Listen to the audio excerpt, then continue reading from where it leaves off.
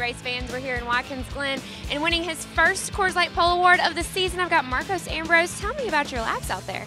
Well, it was a good lap. Just got to thank Drew Blickensterfer and everybody on the Richard Petty Motorsports team for giving me this opportunity. You know, we've won 2 races here in a row, but we've never had the pole position. So I think we've got a great Stanley race car out there for Sunday, and I'm going to sleep well tonight. Going to enjoy this pole position. These aren't easy to come by. They're really tough to go the fastest out there, and in this field of competition. And there's a lot of road races that have caught up to me here on these tracks. So really proud to put down a solid lap. It was a good lap, not perfect, but it was enough.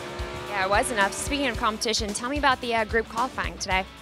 Well, it didn't really make any difference to us. We just did one lap and called it quits. But I think it's certainly faster for the fans to get through qualifying. I think that's a good thing, and it allows the drivers, if they really make a mistake in their first lap, to at least not completely waste their day. They've got a second chance. Completely agree. So now you are no stranger to winning races here at Watkins Glen. If you win on Sunday, it'll be your 3rd time in the row. That'd be great, right? Oh yeah, I'll take that. I mean, we need to do something special out there tomorrow. We're outside the top 20 points. If we can win tomorrow, we'll get back inside the top 20, become a genuine wild card contender for the chase. And our year is not over, so we know we've got to have a really solid day tomorrow. We've got a lot of thinking to do to get ready for that race, and looking forward to it. Just very excited. Keeping their eyes on the prize. Tomorrow, looking for a win, Watkins Glen, Marcos Ambrose.